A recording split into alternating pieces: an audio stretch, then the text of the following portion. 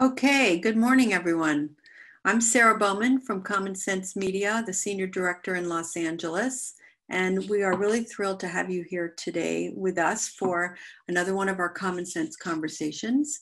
We always do local conversations with our local audiences, and this is an online version coming to you as an effort to help in this time of crisis, cobbling together all of our experts that we turn to for advice all the time, and particularly now.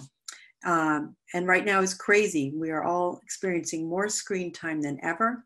At Common Sense, we always advocate for a balanced approach to media. We love the wonderful things that we can access on our phones and our televisions, but we know how important it is to teach children how to manage the many devices that they have and all their communications options. Research-based parenting advice is in our DNA. The core of Common Sense is the idea of quality curation, that what you watch actually matters. It's our mission to help kids thrive today in this ever-changing landscape, and boy, is it changing, which is why we founded our nonprofit 16 years ago. And specifically in this time of crisis, we developed something brand new called Wide Open School. We launched it 2 weeks ago. The URL is wideopenschool.org. And we have stitched together this beautiful partnership with about 25 plus national content providers like Sesame Street, National Geographic, PBS Kids, Scholastic, Khan Academy, endless great organizations who are providing content for free for everyone to see on the site. It's a single-stop resource for parents and educators who know that their kids are online more. It's a one-stop place to go to get great stuff curated for you and your child's age group. So I just went on this morning to poke around because every day there's new content up there. And I was searching for middle school field trip, and I found a webcam of Anne Frank's house. That's just kind of a nice conversation to be having if your kids are reading the book, and it's just an easy way to one-stop shopping to go find that particular special project. So when this webinar is over, I would love for you to go and spend some time on wideopenschool.org. So here's Cara. Cara is a longtime friend of Common Sense. Dr. Natterson's a pediatrician. Hello. I'm so happy to see you today.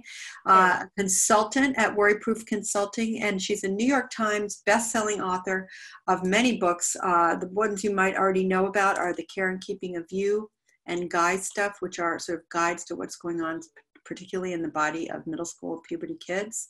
She has a brand new book that came out in February called Decoding Boys: The New Science Behind the Subtle Art of Raising Sons. It's a great treatise on thinking about what's going on in the minds of our sons as they're going through puberty, sort of turning over some common myths that is really helpful. And we turn to Cara all the time at Common Sense. I turn to her personally, and I want to plug her newsletter actually right now, which I was not in the script, but I've been reading your newsletter, which is coming out more frequently than ever. And it provides an awful lot of science-based information about what's going on with this virus, and then some medical oriented stuff, but also helpful hints for parenting in this time. And I think when there's so much unvetted information out there as there is right now, it's important to rely on people like Cara for the science and trust what you're hearing from there. So a little bit of housekeeping before we get started.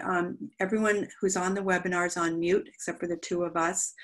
We have enough people on there that we don't want to have live questions, but you can go to the chat box at the bottom of your screen, and in the chat icon, ask your questions. My colleague Melanie in New York is going to be sharing back information and monitoring the chat room. And my colleague here in LA, Lisa, is also on to keep us on track. And we will get to questions by the end, or if they're relevant in the middle, we'll sort of pepper them in. And if you can't stay on for the whole time, don't worry. We're going to put this up on YouTube, and we have more videos coming, more webinars coming. So we'll keep you abreast of all that. So, Cara. We were on a webinar yesterday with a psychologist in New York dealing specifically with young children, preschool age kids that are at home. And, after the initial craziness of everybody at home and getting used to, school and work at home, she said kids are actually kind of settling in and kind of like it. And there's a nice rhythm to the house. The kids don't have great social needs, so things are kind of calm down, like a nice summer vacation for the children, maybe not for the parents. So I just thinking, as we're talking about teenagers today, is that happening with teenagers? Let me just say, I totally see why it's happening with the younger kids. It makes a lot of sense to me. Once they adjust into a new rhythm, they adjust into a new rhythm, and they love the presence of their parents, and they do like routine. So by and large, so that piece of it makes sense. What I have seen over the last month is, as the preschoolers and younger kids have kind of settled into a rhythm this way, and it's worked as sort of a good upward trajectory, the teens, I feel like it's a little bit of a downward trajectory. I think it's going a little bit in the opposite direction. It's not that they're not managing it well. I think by and large, as a generation, they are being remarkable. They are resilient, and they are agile, and they are doing a great job having their childhood interrupted. But what's tricky for them is that they are at a developmental stage, particularly the teenagers, where they are, it is not just that they are social animals. Being social is a fundamental piece of their development. And Right. so this longer stretch has started to feel like a different kind of isolation. The way my own daughter, who's 16, described it to me, and as I pass along this description, I get a lot of agreement. She said, you can talk to your friends and connect with them through technology, and it's incredible. But because we're not doing anything in the real world, there's nothing to talk about. Right. And that is the emptiness that I'm hearing from a lot of teenagers. And so it's not that they're not playing their role. By and large, they are. But I think it's getting increasingly hard for them, as opposed to increasingly easy. I got a little teary thinking about that. I have older children, but just to think of this childhood being so terribly interrupted for these kids. And I actually feel that when I'm on a Zoom quarantine call or whatever, I'm like, okay, now we've talked about everything we're watching on TV. Right. So it must be that much harder for them. What about the kids who aren't maybe like your daughter and aren't on their phone naturally with their friends and able to experience that sort of going over this curve to a new place of like, I don't know that much to talk about anymore. What about the kids that didn't really start on that ramp? And how much are you meant to encourage a child that is not that social to begin with? Well, that's a really interesting question. So there are the kids that aren't that social, and then there are the kids whose parents have worked really, really hard to limit their time on devices, because, you know, between you at Common Sense and me in the world of pediatrics, we've all said for as long as I can remember that it's the real life experiences that are so valuable. We don't negate the screen-based experiences at all, but those real life experiences, we put a higher premium on them for a really long time, and now those are sort of going away. So I'll take that group first, which is the parents who have been more restrictive. They are liberalizing. You guys have heard this. I have heard a lot about this. It is important to liberalize for those parents in order to foster the social connections for their kids.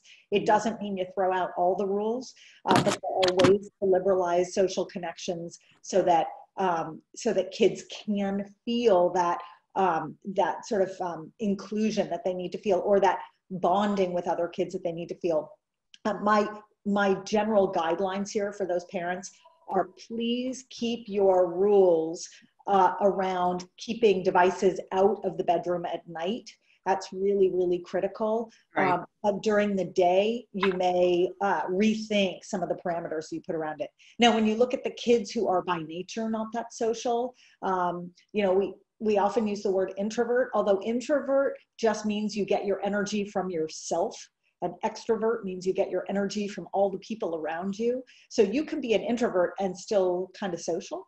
But for the kids who are both introverted and not so social, this is both wonderful because they do get a lot of energy from themselves.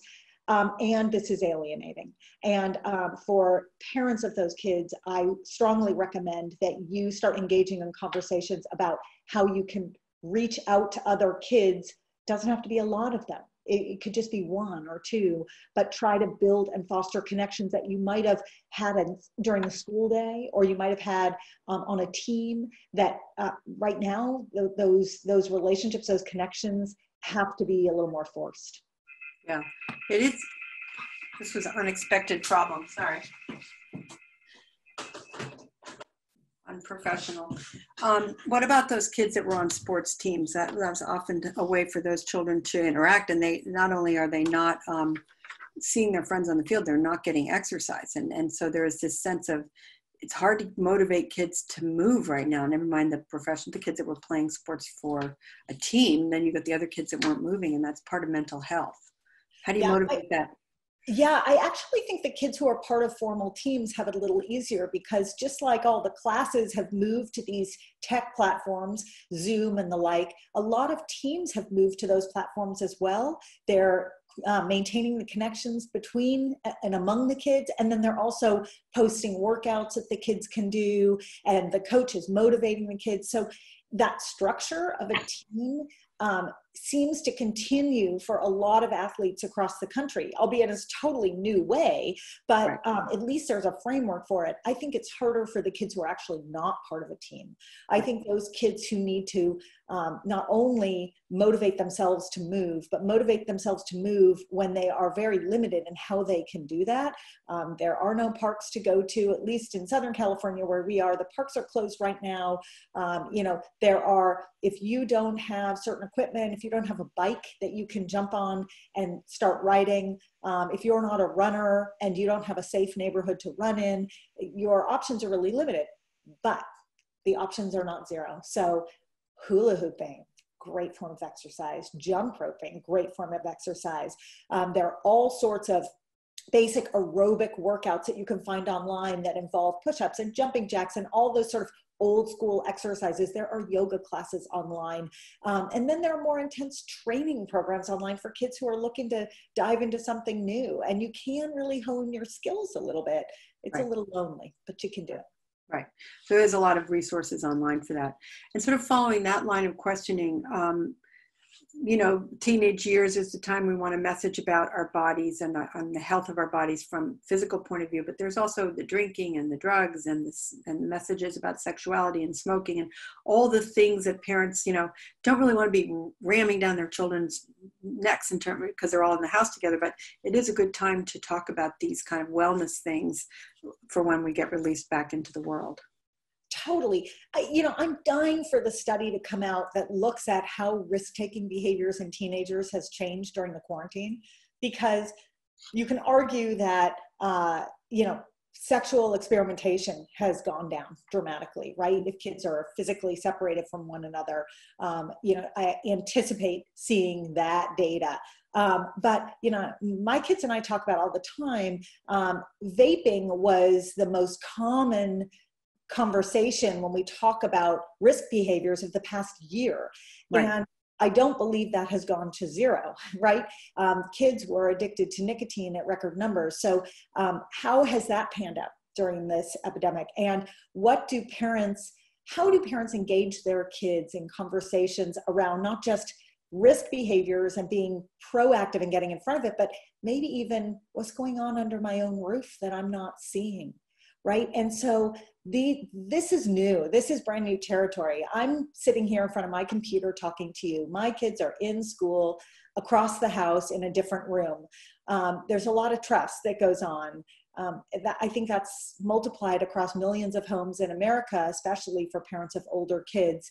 How do you straddle just blindly trusting your kids and figuring they're doing everything they're supposed to be doing during the day, and sort of catching them where they want to be caught, so you can have those hard conversations.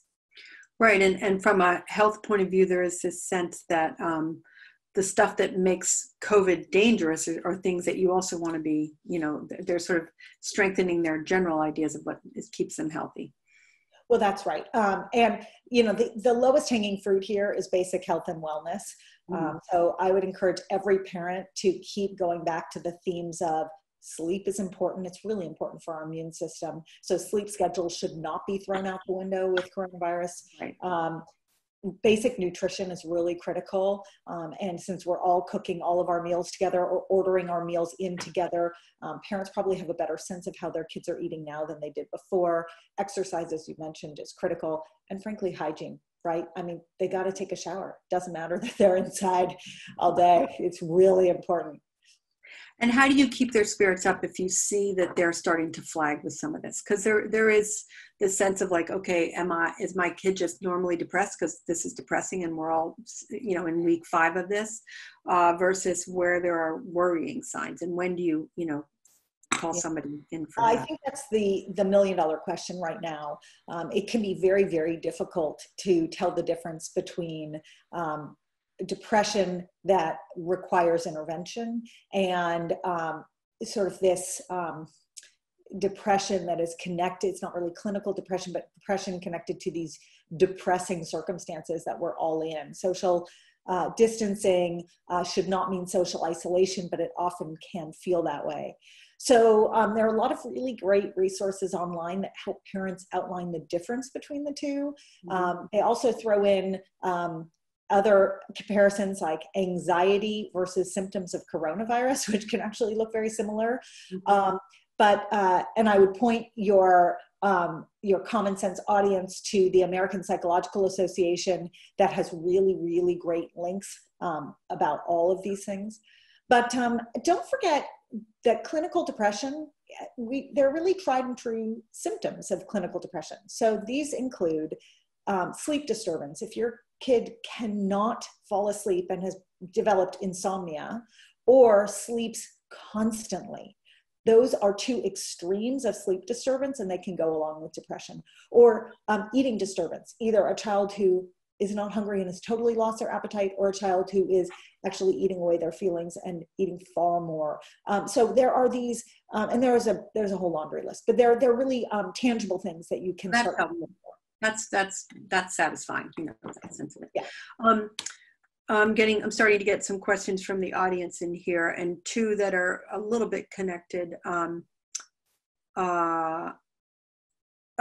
This is while we're on vaping. This is from a viewer. If your teen can get off vaping during the pandemic and has been moderately addicted, what does withdrawal from nicotine look like in most cases? Does that make sense? Yeah, it does. Nicotine withdrawal can look like a whole host of things. And again, it's something I encourage people to look up on go to a medical website and you'll see a bullet pointed list, but withdrawal symptoms can include things like rebound headaches and agitation. And some kids can feel very sluggish because they're not getting that boost that they often get with nicotine. But there's a whole laundry list that I would definitely look up and see if that's what your kid is doing. I think it's really important to have direct conversations about nicotine. If you have a child who is vaping and they don't have access to nicotine right now and they have withdrawn, instead of ignoring it, talk about how great it is that they are not taking nicotine, putting nicotine into their body right now, and identify the benefits of this moment, right? That this moment gave them an opportunity to quit a habit unintentionally. It's great. It's the downstream benefits of that will be tremendous. So talk about it. Yeah, and I think obviously that's a risk for coronavirus. So there, that's directly connected to. It's an opportunity that coronavirus shutdown has given them, but it's actually something that would hurt them, would make them more susceptible. So I think it's great. There's no data, but I think it's really common sense. Right. So something you would tell your child. Yeah. I think it's helpful to have, there's a lot of resources online for these specific things with nicotine withdrawal, depression, eating disorder. And then, there's most parents are sort of in this bucket of like, how do I deal with these other weird things? Like my kid seems a little bit blue. They seem a little bit unmotivated. They're going to miss their graduation. They're not going to, my case, my child's not going to get married when she thought she was going to get married. I mean, there's these sort of, yes, it's a shame, and it's hard to manage kids' expectations as they're growing up into the world. We want them to have this sort of nice childhood where things work out, but that's psychological territory. I have to venture a guess that the vast, vast majority of kids are living right there, right? In this space of mild disappointment. And depending upon where they are in their life trajectory, there's been a lot of talk about high school seniors and all of those landmark moments that they are going to miss. And, I think they're a good example of a group of kids who have every right to feel like it's the culminating moment and they're getting none of it. But I've been really amazed by their awareness of the fact that, okay, here's where we are. Right. It's not like it happened to one person or to 5 people. It's happening to the entire country.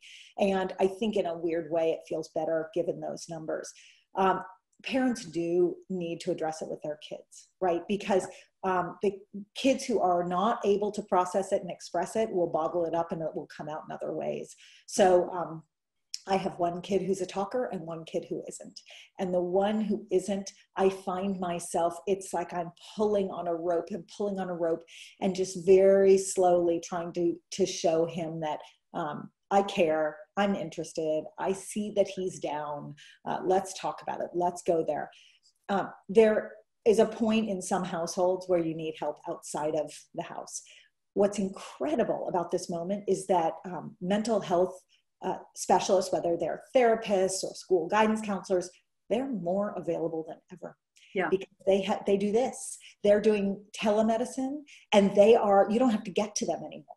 And the reimbursement structure has shifted dramatically, so people have access both sort of technologically and also financially. So take advantage. Right. Yeah. So you can have you can have a check-in with a therapist, and you're not driving after soccer practice and before you have to make dinner. And that's right. There's more acceptance in general for the fact that this is a mental health crisis. Yeah. We have some specific questions coming, but I want to go back to this notion of this generation as a generation and trying to think of them looking forward. They are the sort of, certainly the kids that are a little bit older than them, they're a very helpful generation. They're idealistic. They want to help the world. They, want to buy a pair of glasses for themselves and for someone else. And how can you help when you're stuck at home? I mean, it seems like a unique time to be making yourself feel better by being able to go out and help people in the world, but we're limited in what we can do. What have you seen families doing to remedy that? So there are actually a ton of ways. I'm going to give you a few examples. Maybe it'll spark ideas. One is mask making. So whether you sew or whether you are just a tape and 3D printer. Yeah. Yep, 3D printer. So there are lots of ways to make gear. And that crafting push has been wonderful and makes people feel useful. There's also, because tweens and teens and 20-somethings don't get as sick with coronavirus as older adults do. Not always, but for the most part.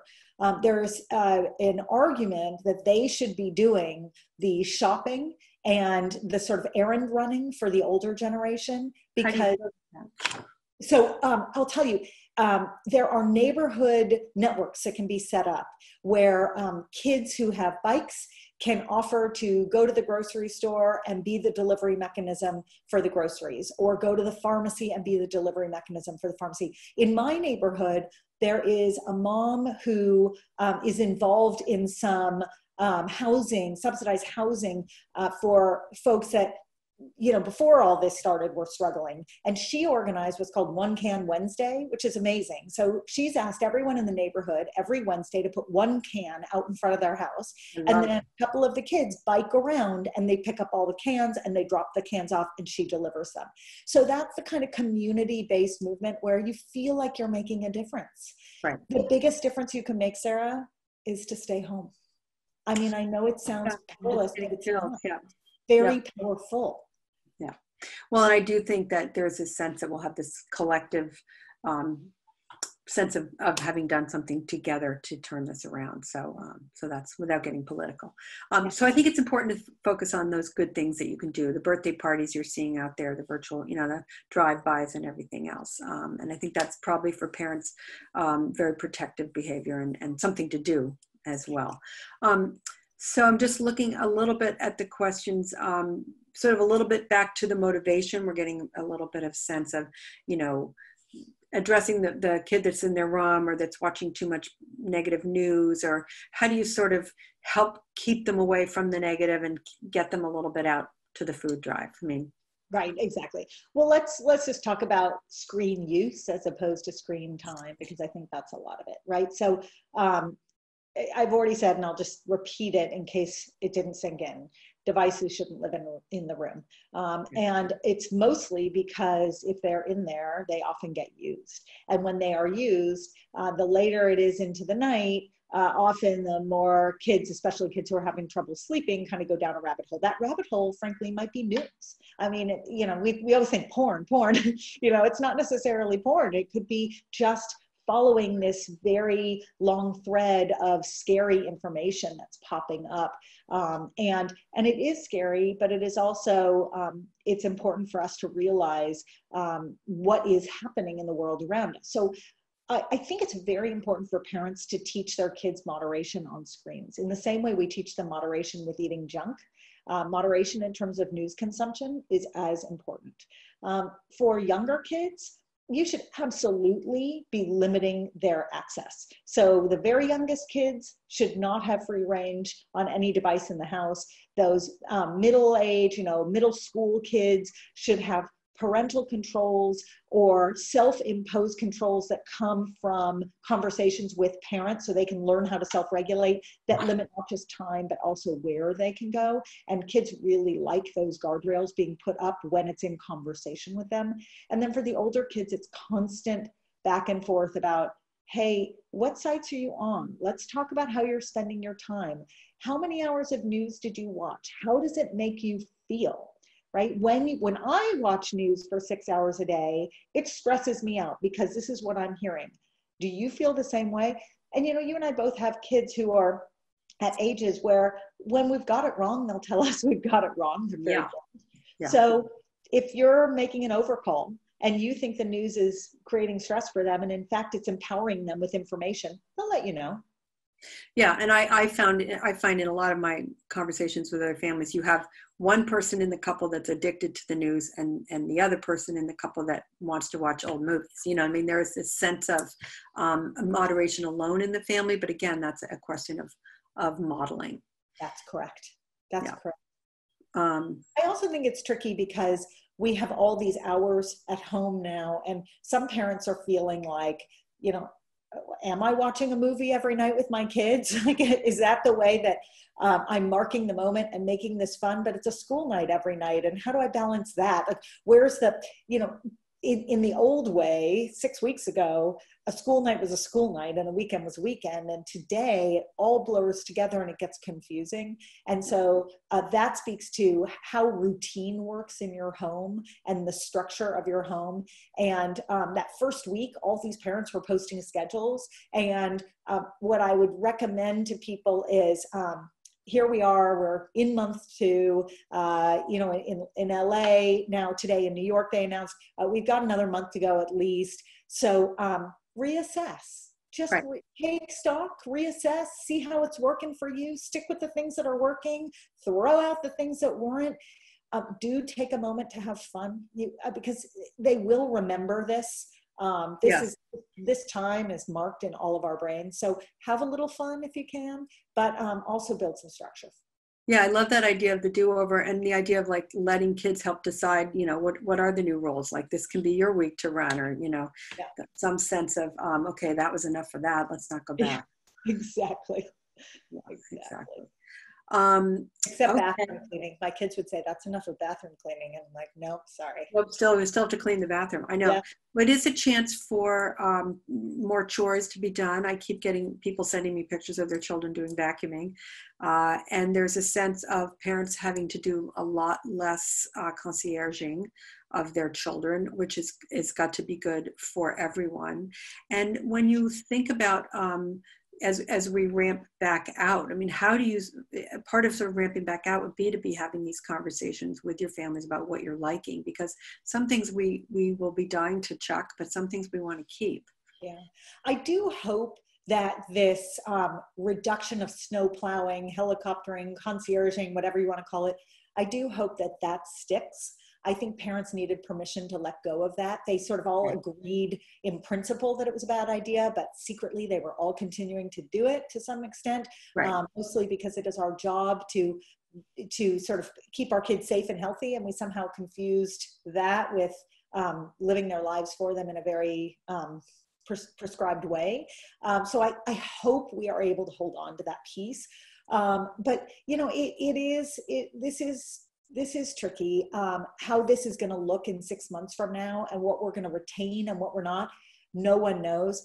I think I encourage parents to be the authors of their own narratives. If you are doing something in your house that feels really good to you, commit to retain it. So for me, with my kids, the amount of housework that's being achieved by my kids is unbelievable. I mean, I feel like that is the one parenting win, because I feel like I can send them out into the world now and they can actually take care of their own space. I'm going to fight to hold on to that. And it's going to be a fight. It's going to be a struggle. But it's really, I think, been a really great life skill to do your own laundry, right? And not rely upon someone else. Good for mom. And, they're all going to go to college, hopefully in a few years, and they have to be able to do that stuff. I've been consoling myself by thinking, okay, when I'm looking back on this time, I'm going to be angry if I didn't do X, Y, Z. And I don't mean learning a language, but I mean, whether it's cleaning the linen closets or talking to friends I haven't talked to for a long time, I'm trying to setting up those goals that I have time to do now. And I think having that active conversation is helpful. Yeah. What are you finding with your clients or people you're talking to about programming this summer, thinking about the kids who are going to college, thinking about college in general? I mean, both as pertains to sort of doing the planning and also to whatever motivation might be slacking. So no one knows anything right now. I mean, I know as much as everyone who's listening to this knows.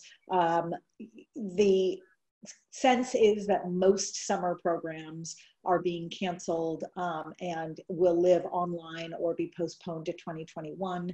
I'm sure there will be a little bit of flexibility in that. And as things open up a little bit, and then as we see what happens, because we know as we liberalize our rules, we will see another surge in viral spread. We just don't know what that surge will look like, and we don't know how busy the hospitals will get, and that will determine whether we have to shut down or scale back again. So there'll be, some things will pop up here and there, but by and large, I think most people are planning to hunker down for the summer. I think the real disappointment in terms of high school and college kids is the first job opportunity is pretty much gone. College kids are feeling that pain much more than the high schoolers. The high schoolers, the job was to help put away money for college or to help pay for their own expenses. And I'm not trying to diminish that, but for the college kids, it was far more significant than that. So this shift where our job numbers have gone crazy and jobs really don't exist right now is hitting the college kids in particular in a very, very hard way. And I think that's been really hard. It's been very disheartening for them. So you both have no summer plans or no next year plans and no options right now. It feels very frustrating. The advice that I'm hearing most often is it will get better. I mean, we are looking at this at a moment in time where our society is essentially shut down. And so it will get better, but I don't know over what period of time. And I don't know how quickly. And I don't know who's going back to school when, although I have started to say to people, based on everything I'm hearing and reading, I suspect that K through 12 schools will go back sooner than colleges will, because I don't see how you can quickly shut down a college or a boarding school. You can't pull those kids out quickly. The logistics of it are very hard if we have to go back into a shutdown. So I think in terms of return to school life, it's going to be very bifurcated. You're going to see a slow return for local schools and a delayed return for remote schools. I could be wrong. That's so interesting. Yeah, I know a lot of the big colleges had to spend a lot of time and money taking care of kids that didn't have somewhere to go, and that's both resources and time and health issues. So, yeah. So I guess all of this is about, again, things you can teach your kids during this time, and that sort of sense of acknowledging the grieving that we are all actively going through is a life lesson. We're all going to have to learn how to grieve, but sort of trying to live in that moment. People are having a hard time reading books. They can only really watch movies, or, it's hard to concentrate. It's hard to think past today. So I guess teaching your kids those life skills in terms of grieving and in terms of the one foot in front of the other. I think it's particularly hard because in the teenage brain, you know, the limbic system, which is the emotional part of the brain, the feel good, risk reward part of the brain, that's totally mature and it's online and it sends and receives messages really quickly. But the prefrontal cortex, which is the part that really thinks consequentially and long term, that part is not fully mature, and it's not going to be mature till you're close to 30. Some people say after 30. So what does that mean in terms of this current moment of grief? I think we are asking kids to look ahead, and their brains aren't necessarily wired that way. Their brains are very wired to think in the moment and feel in the moment and act in the moment. And the moment is very isolating. So you and I are able to project forward, and we can see a path, partly because we've lived longer, but partly because our brain is fully developed. And for younger kids, I think it's a big ask to say to them, look forward. That's really helpful. So you just have to keep repeating. You can't like expect that to dig in for them. Right. No. And frankly, none of us have ever been through this. So, Yeah. you know, all we can do is say what we think is going to happen, but none of us can make any promises. Yeah. So I was going to get into teenage romantic relationships, so we're going to actually do that next week with Shafia Zaloom. So people that want to know what their teenagers who are in love or wish they were in love were doing. Cara will have to come back to you on that, but Shafia will be dealing with that next week. And I guess I would just want to leave it with a couple takeaways from you in terms of how both we manage it and how we help the kids manage it right now. Yeah. Well, I think that just like before the pandemic, the best way to manage anything with your kid is to talk it through. Mm-hmm. I still think the best way to manage anything with your kid is to talk it through. Yeah. The difference is what do we say and how do we say it? So some tips for parents. First of all, open the lines of communication with your kids, which I've been hearing from people is a little bit easier now for many people because— Well, that's the point of your book also. Right. I mean, my whole book is about how boys shut their doors for some period of time when they go into puberty. And I will tell you, in my own home and in many other homes across America, people are experiencing a little less of that from their sons. Maybe it's that they're doing it the same amount, but they're here all the time. So it feels relatively less, but take advantage of that. And if you have the child who is not letting you in physically or emotionally, show up, put your device away, disconnect in the same way you would have before the pandemic, and show up, knock at their door, talk to them, engage them. If they won't open the door, talk to them through the door. Show your kid that you want to be connected. And frankly, because you're all in the same space and you're sort of living in these very close quarters, carve out time for each of you alone, but ritualize a time that all of you can actually come together, because that becomes the sort of safe space for everyone to have a conversation. So the family meal has never been more accessible than it is right now. And I would jump on it. Right. Fantastic. We're so grateful to have you in our life, Cara, and advising us all along and making it seem a little bit easier than it is. So, I mean, in a good way, giving us the tips we need. So to everyone that's on, thank you so much for joining us. Please look at Wide Open Schools. Definitely sign up for Cara's newsletter, sign up for our newsletters, and consider making some donations to Common Sense Media, because we are we're fighting through this too and trying to provide as many resources as we can for you all. So Cara's book is called Decoding Boys. And Wide Open Schools, I just have to do a shout out. It's really remarkable. It is. If people haven't gone to the platform, go. If people haven't shared it with their schools, with their school heads or their deans, share it. It is phenomenal. It is really phenomenal. Thank you. And definitely share it with your library, share it with any sort of institution that is nonprofits that are dealing with their constituencies. It is free, it's accessible to everyone, and it's only 2 weeks old. We're just gathering the best stuff from all over the place. We're sent so much information every day, and it's been really fun to look at it. So we're sharing the link for Cara's book on the chat for all you on Zoom, and we'll do a follow-up. And everybody, I always say go out there, but don't go out there.